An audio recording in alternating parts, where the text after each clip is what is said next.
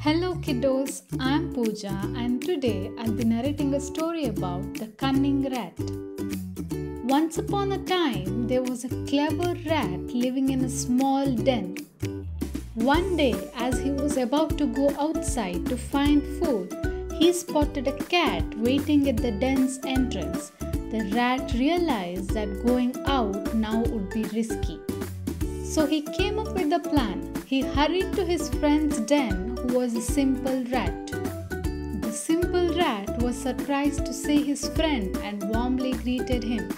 They hadn't seen each other in a while. The clever rat told his simple friend, "Did you know there's a cornfield just outside our den? I found it and thought it wouldn't be right to eat alone, so I rushed over to invite you."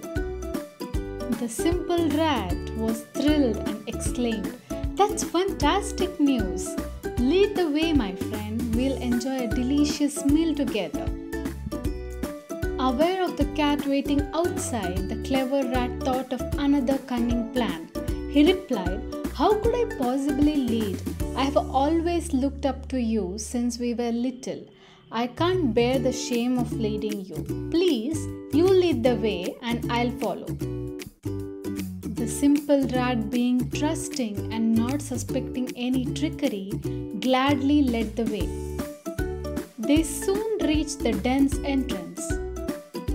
The simple rat, unaware of the danger, stepped outside and cat pounced on the simple rat and swiftly killed it.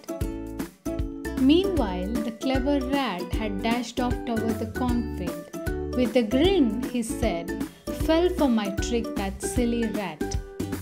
But just as he was about to reach the cornfield, an eagle swooped down out of nowhere and snatched the cunning rat away. No matter how hard the clever rat struggled, he couldn't escape from the eagle. "Oh no, I'm going to be eaten just like my poor friend," he cried. This story reminds us not to be cruel, since it will eventually happen to us as well. Thank you for listening to me.